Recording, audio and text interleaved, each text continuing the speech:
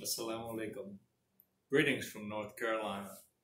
I'm Tom, and Linda and I will be speaking at the Why Islam Banquet on November 2nd.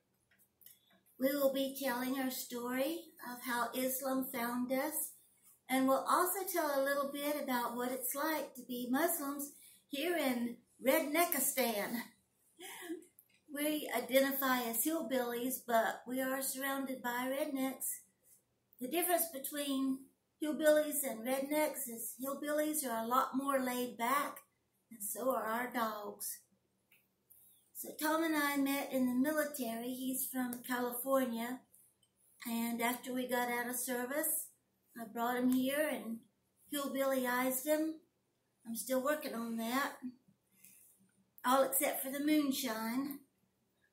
We drink sweet iced tea. Sweet iced tea. Islam found us in 1999, and our spiritual lives changed dramatically, although my clothes didn't change all that much because I never dressed like a floozy in the first place. So we look forward to seeing y'all in New Jersey, if we are still kicking by then, because we are senior citizens, although we self-identify as juvenile delinquents. I really would like that on a t-shirt. I was born in California in a very rural area, and most people called us Hicks. But I always knew my Creator and had a good relationship with Him.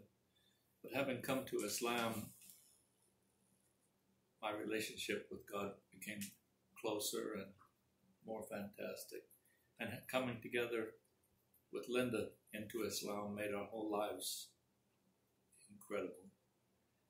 I thank God every day for bringing me to Linda and her to me and us to Islam. And we look forward to seeing you at the banquet on November 2nd. And Assalamu alaikum. Best wishes from North Carolina, USA. that's probably